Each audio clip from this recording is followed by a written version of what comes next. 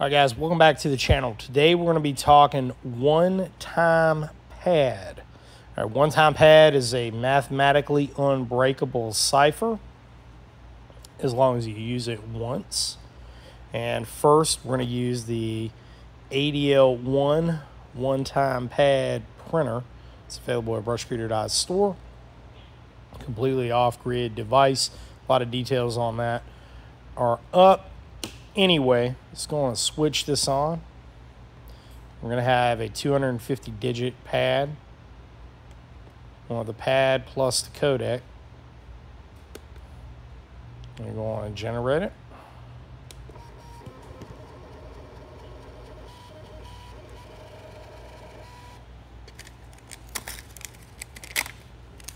All right, we've got our key. Switch that off. This pad can never be recovered. There is no recoverable data off of this device. Now, this is a practice key. Normally in practice we would need 2, but we have our 1. Let's talk about how this works. So I've got a message that's written out right here, link up point at store. How do I turn this into numbers? The codec down at the bottom. So I'm going to take each one of the letters and I'm going to convert them into numbers using the conversion table that we have here.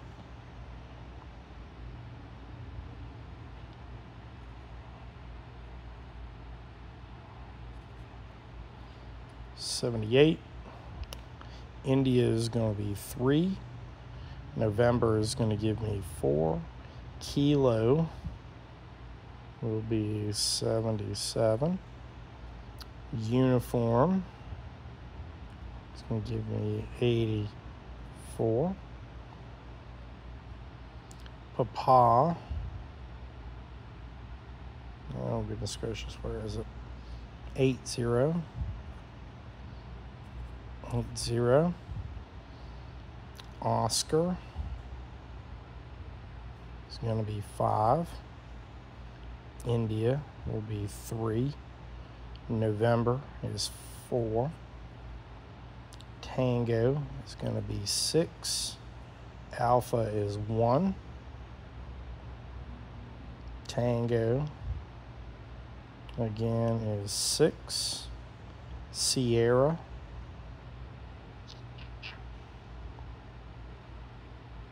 $83. Tango 6. Oscar is 5. Romeo 82. And Echo is going to be 2. Worked out perfect. All right. So we've got our key. Quick orientation to the key. You'll notice that our key is 57279. It's a little light, and we'll bring it up there. That is the key number. And you'll notice that 57279 is repeated yet again. One of the most common mistakes people make when they're encoding a one-time pad is they will use the key itself. You're not going to do that. It's just going to look like this. In order to not make that error, I always write the key out to the side.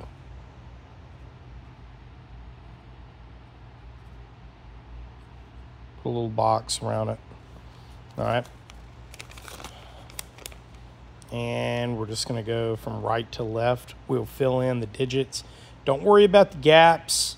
The 5-character gaps are there just so your eyes don't kind of get crossed. You make errors in transcription.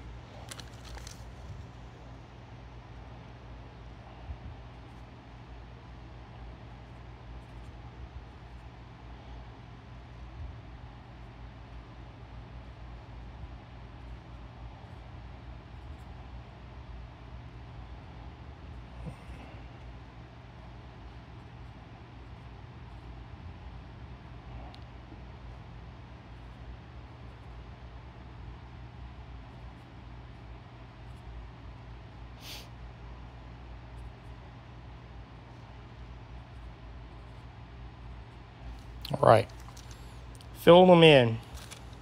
Now you'll notice on here, you've got your hash here. You see where it says E minus D plus T over K. All right, that's just a little mnemonic device so that you remember. To encrypt, we subtract. To decrypt, we add.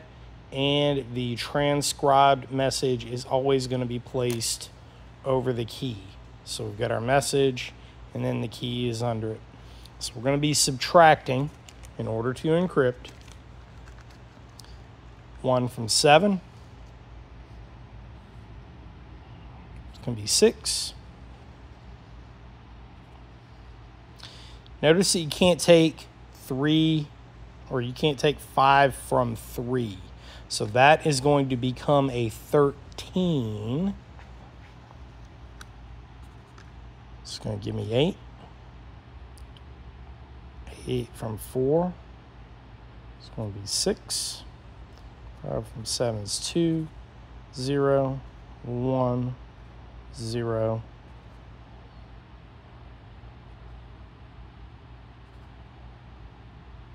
Whoops. I made a mistake. Everybody makes mistakes. Now from 10s, 1, 2,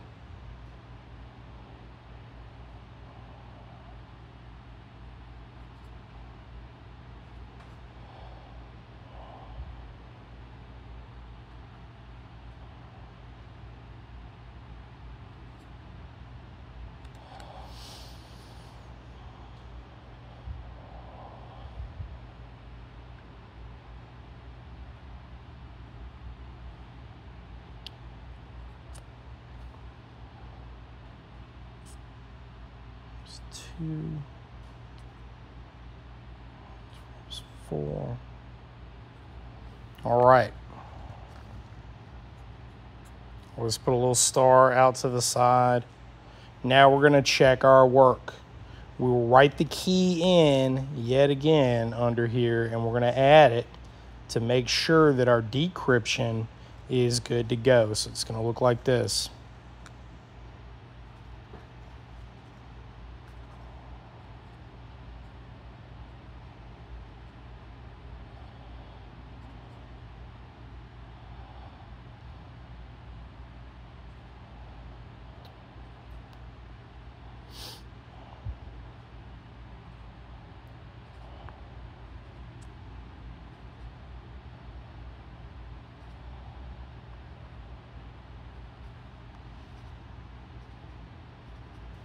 All right, and we will add.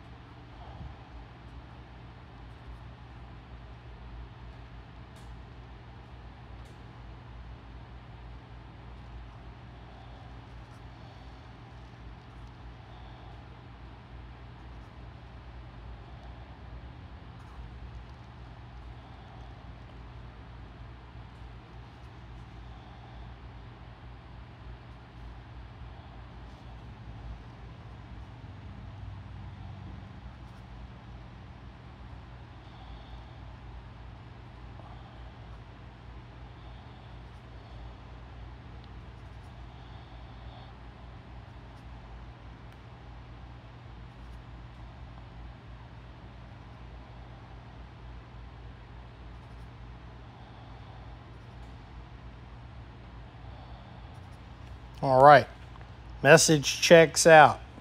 All right, our math is correct. So then we are going to bring down our correct message that we're going to transmit. We're going to write it out first with the key.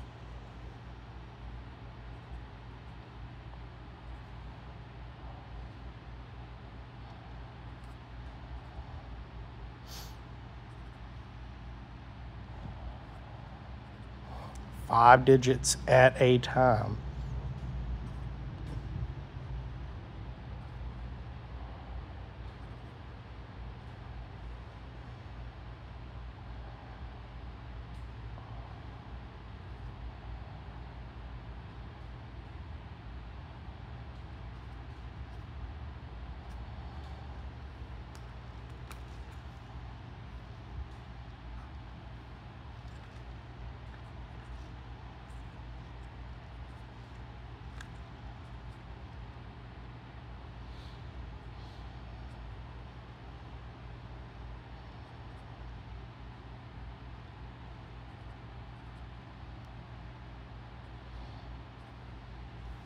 So your transmitted message is going to become 572-790-862-0108677-91224-76224-9. This would be transmitted out to whoever else is in your group, resistance cell, whatever. They're going to have the matching key. How you get to them is really the hard part of this. And they'll be able to decrypt the message. You can find all this and a whole lot more. brushbeater.store. Thanks.